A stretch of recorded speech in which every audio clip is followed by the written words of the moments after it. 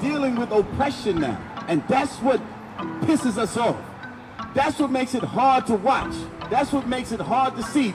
It's hard to see another black man get shot down by the police and they get off scot-free and nothing happens. And we go marching talking about Black Lives Matter, and the next day we go back to our houses as African Americans, going back to celebrating these holidays, and it happens again another month now from now.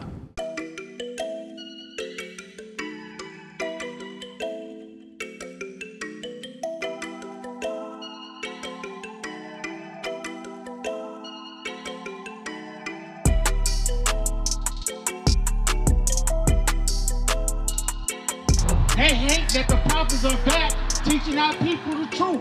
We are the Israelites according to the Bible. That's right. That is who we are. You know why black men kill each other? Because they don't see each other as Jesus Christ. You're an Israelite from the time of the Jews. Let's look at Hebrews 7 and 14. Because they don't see each other as Jesus Christ.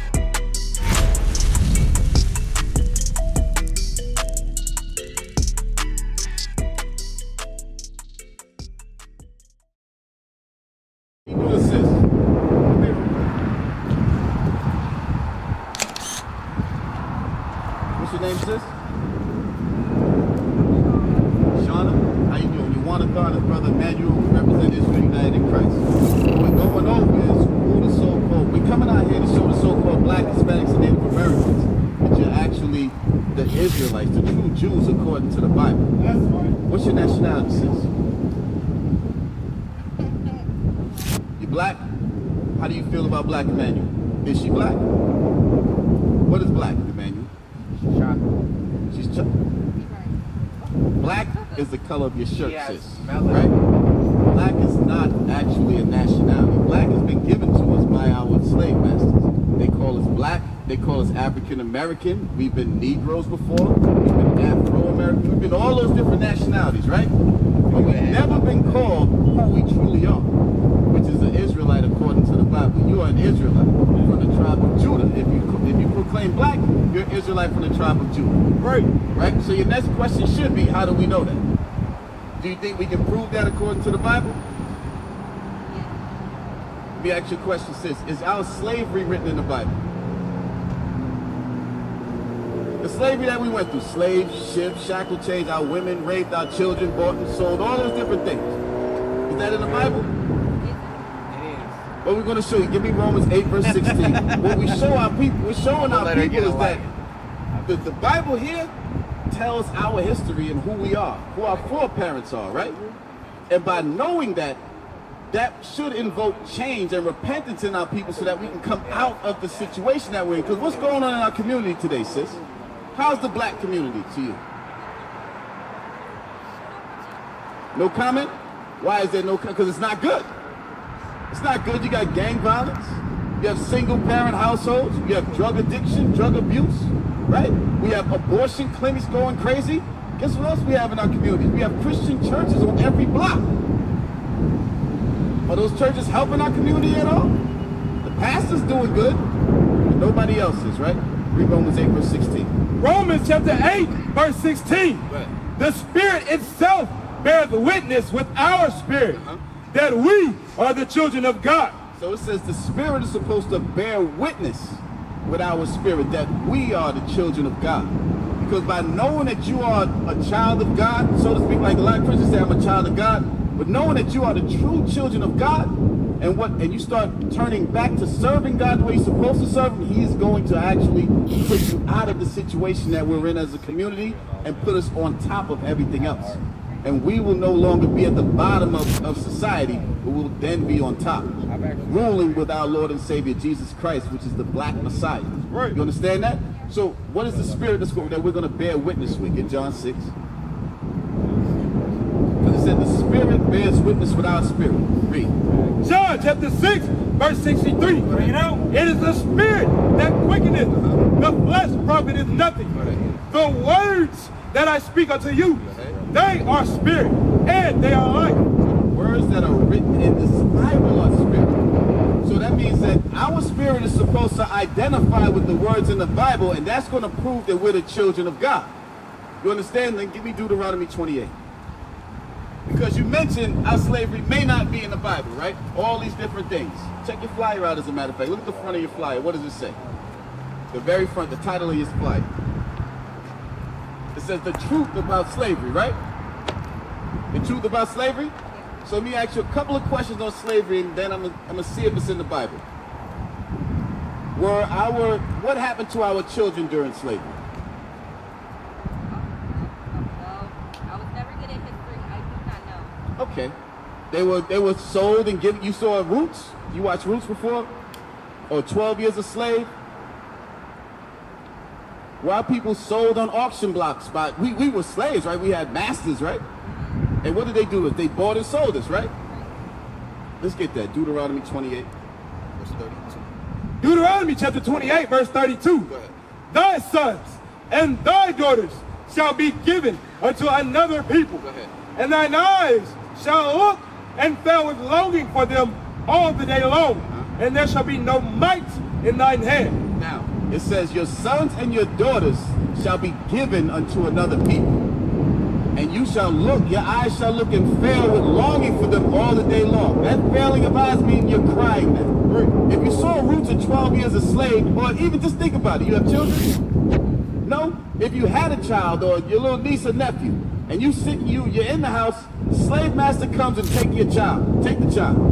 And they say, we sold them off to Master Charles in West Virginia, we're taking them right now. What would you do, or your family would be doing? They'd be crying, they'd be angry, they'd be yelling, screaming, oh, master, please don't take them. That actually happened during our slavery. And who did that happen to, sis?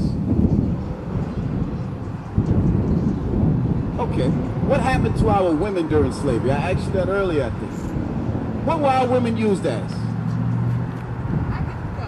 I'm serious. Okay, one question. I definitely understand, and you're really touching me right now, but I can't take it right now. Can't take it?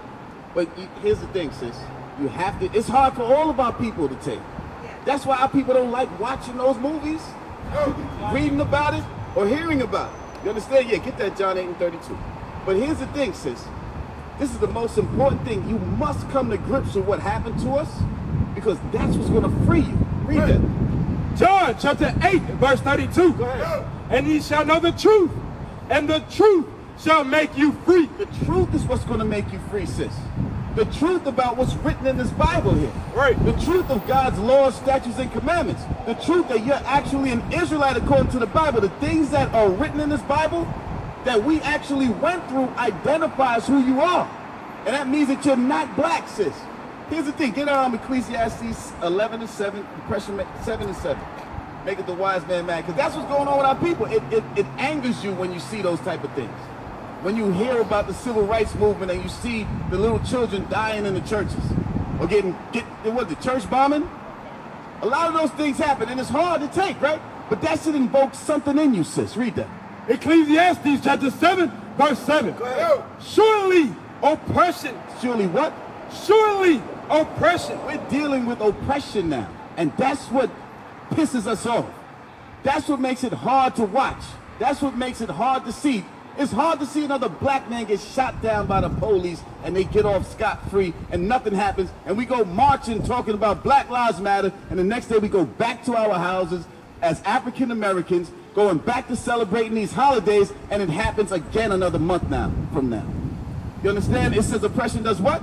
Surely oppression maketh a wise man mad. So guess what, sis? You being angry at that or not wanting to hear that or it disturbs you, that shows that you have some kind of wisdom. Right. It's not a bad thing. You understand? But now you gotta woman up for a lack of, I was gonna say man up, but you're not a man, right? But now it's time for you to woman up, face that thing, hear what the Bible has to say so that it'll be in your spirit now.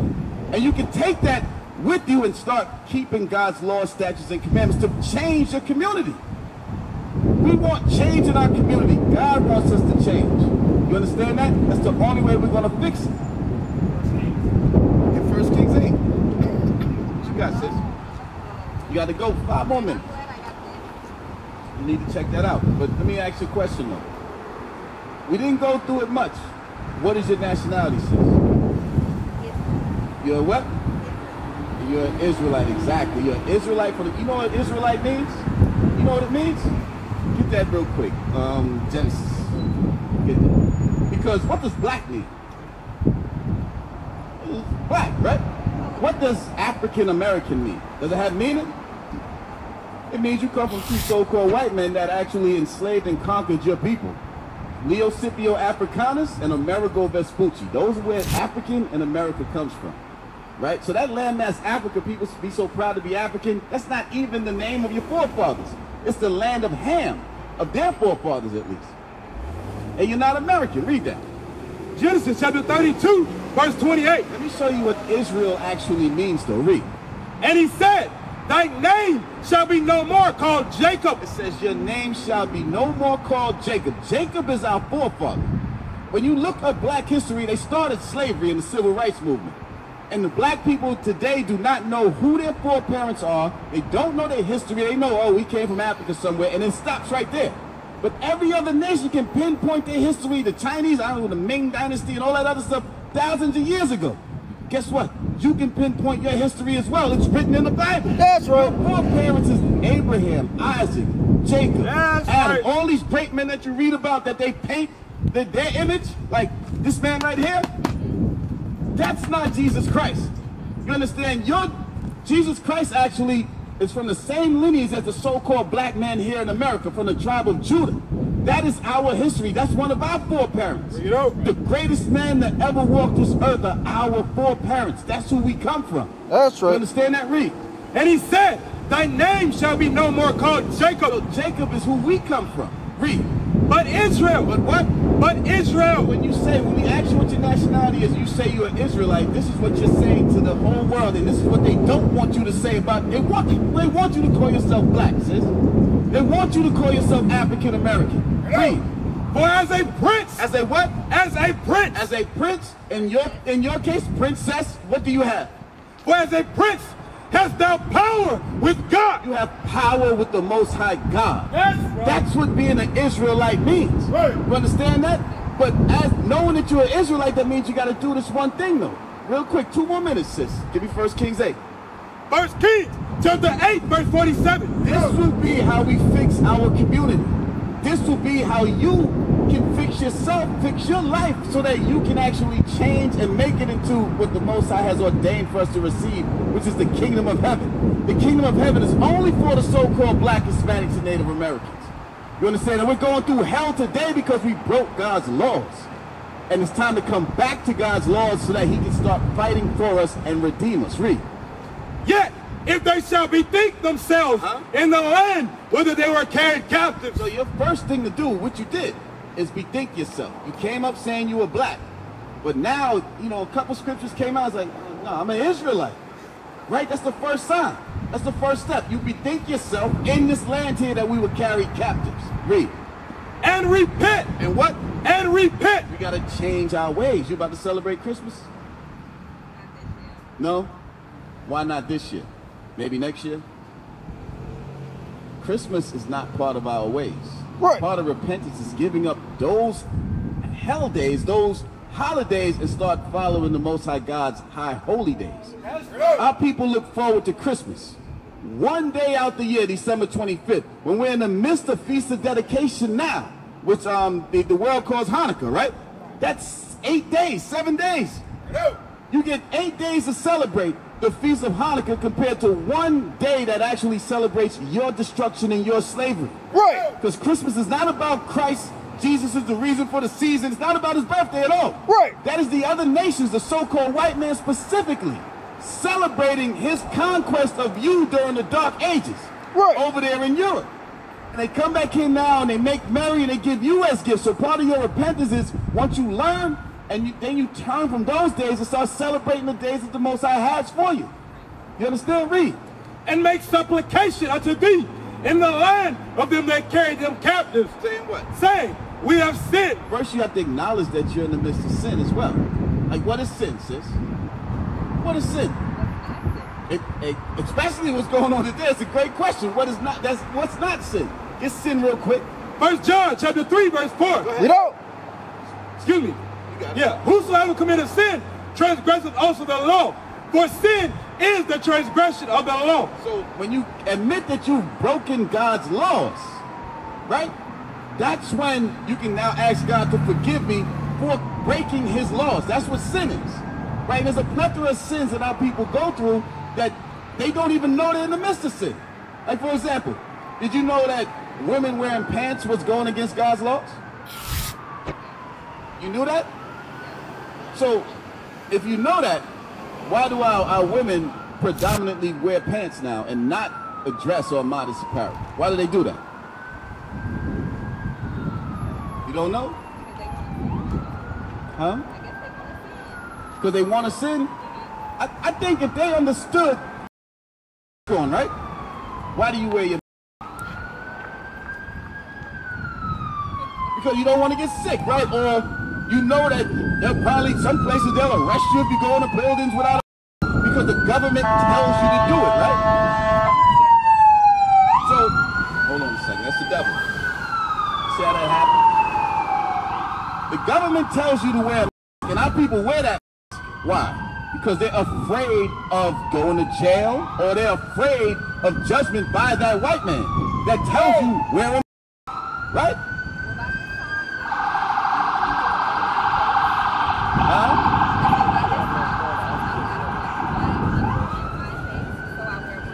You don't want your people, what you mean, your men? Just people in general? But the whole deal is, since our people, 2 years ago, ain't nobody was walking around with no damn medical on their face. But you do it because of fear. But now, if our sisters understood that the Most High God has a judgment for them for wearing pants, that fear would get into them also.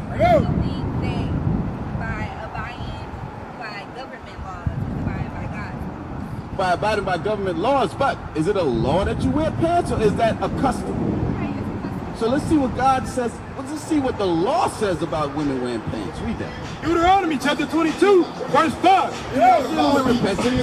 Read. The woman shall not wear that which pertaineth unto a man. You already knew that. And you knew that that's talking about pants. So we're not even going to go into the diatribe of what women wear and what the men wear, right? You know that women are supposed to be wearing pants. God says that, and pants were given to men. Read.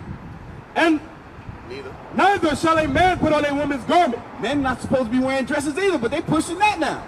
So guess what? 10, 15 years from now, you can go in the belts of one of them places, and guess what they're going to be selling for men openly? They're going to be men's skirts and dresses. They're already selling it now, but it's going to be normal now. The same way pants was abnormal 50, 60 years ago, and women were persecuted for wearing pants, now it's normal. That's the same thing that's going to happen if God doesn't intervene and his laws does not start standing strong in our community. Right. Watch what God says, though. What? No, but here's what we're teaching you today, what God actually says about what our sisters are doing wearing pants, though. Watch this. Read again from the top. The woman shall not wear that which pertaineth unto a man. Neither shall a man put on a woman's garment. Why? For all that do so are abomination unto the Lord thy God. It says all that are doing that, every single sister that's wearing pants is an abomination to God. You understand? Get Zephaniah. So now, what is God going to do? Do you believe in Judgment Day? You believe Christ is going to come down and judge the earth? You believe that, right? What side of that judgment do you want to be on? Do you want to be the one that actually gets delivered from this captivity, from being an African American or Jamaican or Mexican? Or do you want to be the one that burns when Christ returns? You have some wisdom. And I can see it in you just by your speech. I know that you know something. But now it's time to get that understanding so that you can start applying this thing to your life and actually get some fear of God in you. Read that real quick. Zephaniah chapter 1 verse 8. You know what God's going to do with people that cross-dress. Read. And it shall come to pass in the day of the Lord's sacrifice that I will punish. He will do what? I will punish the princes. The princes, read.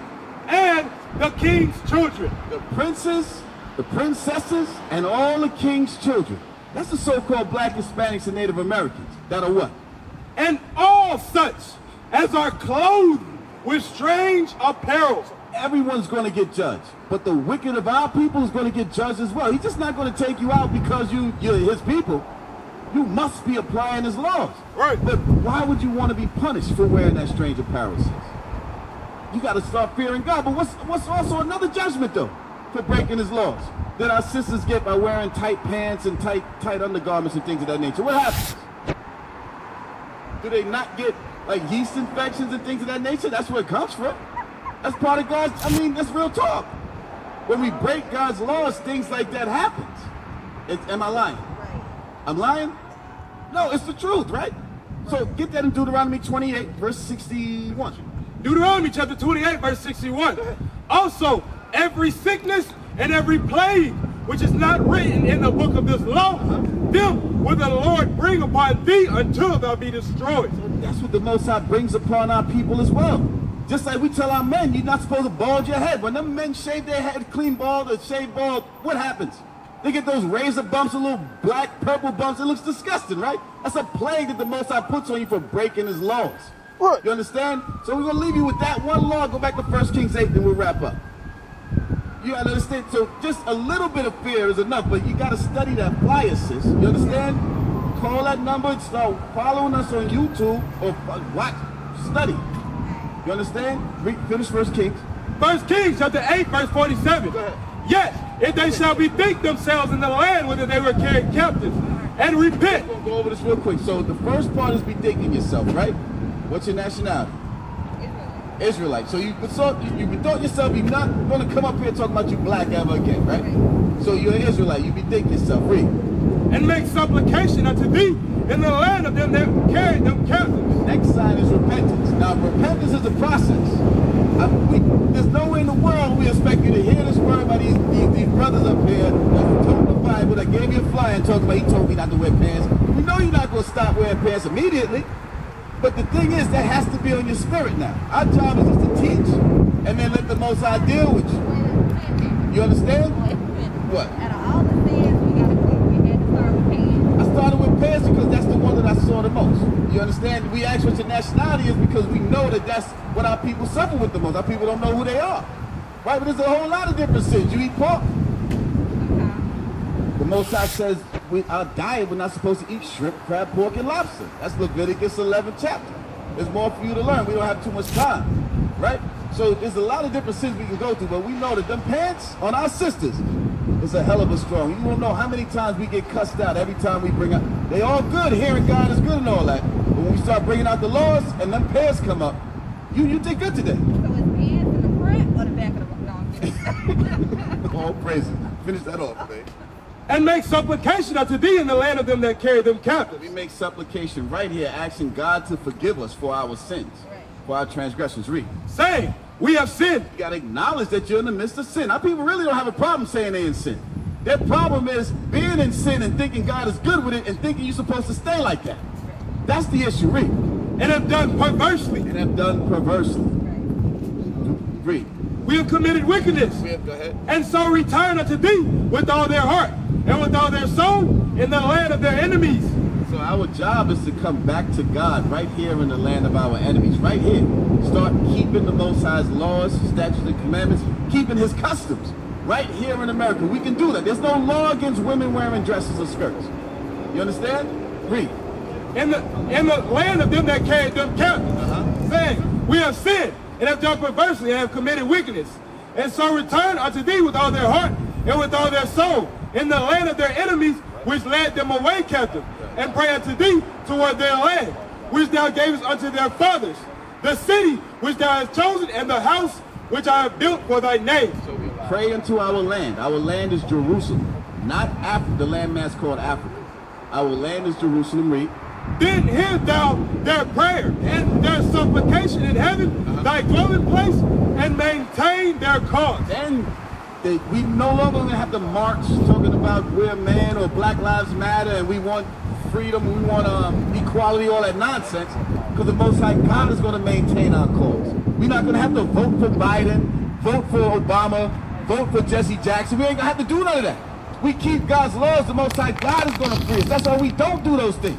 Our job is to repent right here so that the Most High can maintain our cause. You want to fix your community? You got to keep God's laws. Right. You want to deal with single-parent household? Keep God's laws. Teenage pregnancy? Keep God's laws. All those different things. God has laws, statutes, and commandments that'll fix black-on-black crime. All those different things. But we must turn back to God. understand? We used to scream black power while heroin was pushed. But at the end of the day, nothing's in vain. Iuic has been given a vision. The tents of Judah has risen. Many has attempted the mission. Minor murmuring, omitting, and missing the mark. Just reading that he had the flame of fire in his eyes gave us the spark. We on Paul's mission. We out on the road, purple and gold. From Mexico, Cuba, Haiti, Ghana, Sierra Leone. 144,000 boots banging, concrete crackling. These are our men repented at heart. The scriptures is proof. Iuic, we deliver the truth.